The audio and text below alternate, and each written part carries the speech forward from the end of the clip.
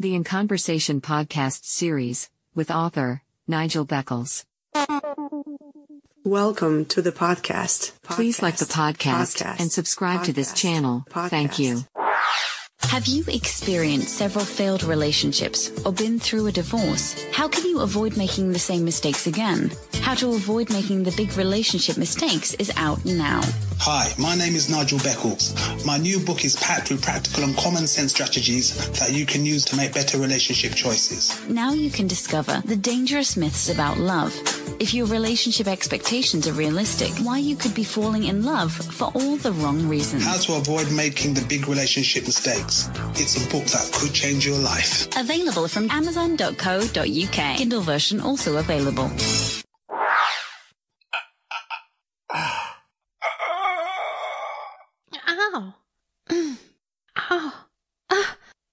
Ouch! Experiencing back problems? Invest in Avoca Posture Corrector today. Available from Amazon and all good chiropractor specialists. Order yours today.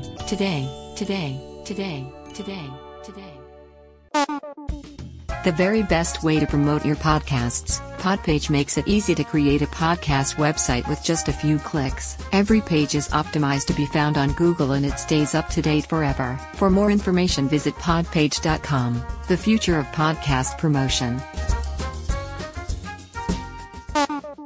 Get ready for takeoff. Welcome back to my In Conversation podcast series.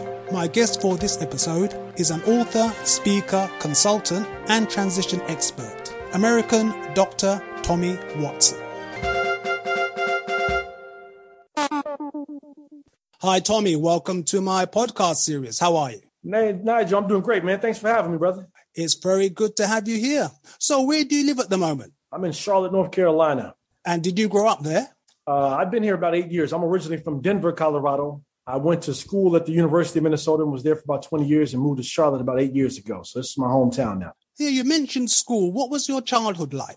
You know what, Nigel? Unfortunately, growing up in Denver, Colorado, my mother and father were drug addicts and shoplifters. So I spent a lot of time in foster homes and crisis centers, motel rooms. They were arrested 121 times by the time I finished high school. So as you can imagine, as a kid, I spent a lot of time bouncing around from homeless shelters, crisis centers, motel rooms, living with different relatives, in and out of different foster homes. So my childhood was all over the place, unfortunately. You know, it was just kind of really scattered. And for the last 6 months of my senior of high school, I spent sleeping on the friend of family's floor, you know, as I was homeless because my mother was in prison. So unfortunately, when you have parents who are engaged in drug-led activities, the consequence back then for heroin addicts in the United States of America was to simply lock them up. Now they've changed their position on it where heroin addicts are now seen as it's a disease. So now they're giving them the right thing by giving them more medical and more emotional help versus locking them up. But for my parents, they were definitely on the other end where they were being locked up all the time. So would you say then that your parents' addiction was a direct result of you becoming homeless?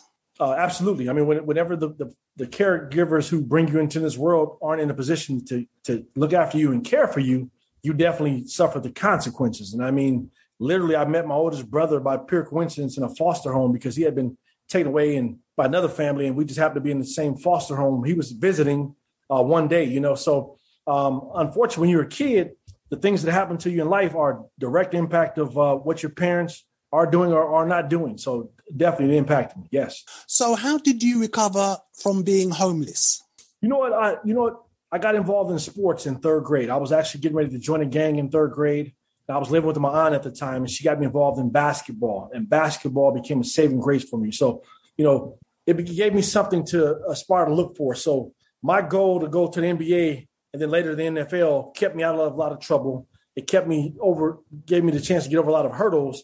But also with that came education, because there's never been a person go to the NFL who hasn't gone to college. So once I figured that out, I knew I had to go to college. So school meant something to me because I'd never, up to that point, school didn't mean much to me because I didn't know any Black people in my neighborhood who ever went to college. So once I started dreaming about going to the NFL, I had to make the connection between NFL and college. And education became my saving grace and helped me get out of poverty and out of homelessness. Once I went off to, let me say this though. Once I went off to the University of Minnesota, one thing, this is what I'll tell people though, it's different growing up in poverty versus homeless. So my friends who were in poverty here in the U.S., Nigel, they lived in the projects with a single parent mom. They got government assistance and stuff like that. Well, me and my family, we lived in a motel room, no government assistance. We weren't eating most days. All of our food came from school. We had to walk to school. The school didn't have my address. They didn't have my telephone number. We lived in a cheap motel room. There was 9 of us in one room. That's a totally different circumstance than growing up in the projects with a single parent mom. And even when I went off to college, Nigel, I still didn't have an address to even give the University of Minnesota when I went off to the University of Minnesota. So I would take, most of my friends would fly back home for breaks and vacations on a plane. I would take the Greyhound bus back home, which took about 22 hours back to Denver from Minnesota, because it gave me at least one night to sleep somewhere, 2 nights to sleep somewhere there and back. And when I got home to Denver, I didn't know where I was going to stay at many times. I'd bounce around from place to place to place. So even the homelessness, it didn't stop once I got this full scholarship to go play football for the University of Minnesota. So we were being on television, showcased on television, and then I was going back home to a place where I didn't have a home to, So it didn't necessarily stop. And that's the same thing for a lot of kids who are enduring homelessness today, though. Well, you do have a variety of qualifications. What are they? Yeah. So, I have a bachelor's degree. I have a master's degree. I have an advanced graduate degree, and I have a doctor of education, leadership, and organizational change. I'm also a certified coach. I'm also a former school principal as well. So I did those things and led a school to make some amazing changes. And then later left and became a consultant in what I do today, consulting, coaching, and motivational speaking. And I'm an author of 2 books as well. Yeah, well, you mentioned consulting. Which organizations do you work with and what do you do with them? Yeah, absolutely. I've had the chance to work with the NFL. I've had the chance to work with McDonald's Corporation, had the chance to work with a number of colleges. And every organization, Nigel, wants to do 2 things. They want to know how to adjust to change and overcome the obstacle. That's my story. Adjusting to change and overcoming obstacles is what I had to do all my life. So who better to bring in than Dr. Tommy Watson to help organizations adjust to change and overcome obstacles? That's what I've been doing virtually for the last year. Many organizations want to figure out how do we become resilient in the midst of COVID-19? How do we become resilient after COVID-19? How do we bounce back from such a year that we've dealt with? And I've kind of been the go-to person that people come to say, hey, Dr. Tommy Watson can tell us how to be resilient and bounce back from these obstacles we faced over the last year. Mm-hmm. So I've been blessed to be able to do that. And it's been very exciting and a lot of fun. So you've appeared on various TV channels in the US. How did you become involved with appearing on TV? The media is always looking for great human interest stories, and I tell people everyone has a human interest story. It's a matter of whether you're going to share it or not. So in the U.S., those stories where individuals come from the inner cities, and because by no means I should not have made it out, Nigel. I mean, when your parents are arrested 121 times and you live in 30 different places, most of those guys, unfortunately, are not making it out of those circumstances. They're not going on to get doctor's degrees. They're not going to become principals. They're not going on to write books. So my story was very unique and it was very inspiring to many. So that opened up a door for me to be on ABC, NBC, CBS, Fox News, a lot of other stations and just a plethora of print media and radio stations as well. So people are always looking for the story of the overcomer. So I've been blessed to be able to share my story in a way that inspires others to get beyond any challenges you may be facing. Because again, no matter what your color is, no matter where you're from, what your socioeconomic level is, you're going to face some type of challenge in life. And when you can revert back to an overcomer who can give you some principles in terms of how to get through that, it becomes something that can be very meaningful and very valuable to you, no matter where you are in life. So I've been able to do that, and it's been exciting to be able to share that message with millions here in the U.S. and across the world as well. Well, you mentioned your books earlier. What are they called and what are they about? So my book, A Face of Courage, is my story of growing up in Denver in the hardship that I grew up in, bouncing around from place to place. And it's an award-winning book and received a number of awards. And then my other book is called Resilience of Champions, because most of the time people say, okay, well, Dr. Watson, what did you learn from growing up in that situation there? So I said, I got to at least put these resilient habits that I learned from growing up from my situation with A Face of Courage to let people know how they can get beyond and become resilient. So, I've identified 6 principles that individuals can partake in to become more resilient. And part of it came from part of the story in the book, Resilience of Champions, comes from me working at McDonald's Corporation as well. So I learned how to become a great leader from working at McDonald's. Most people that wouldn't think that. I got fired from a job, Nigel, and I went to work at McDonald's. And people were saying, what are you working at McDonald's for with a college degree? And for a while, it kind of bothered me. But once I got a chance to learn through their global management training program about how to be a leader, how to develop people, how to mentor people, how to guide people, how to run a business, a multi-million-dollar business, it set me up for a lot of success. So when I went into the school system, I was never a teacher.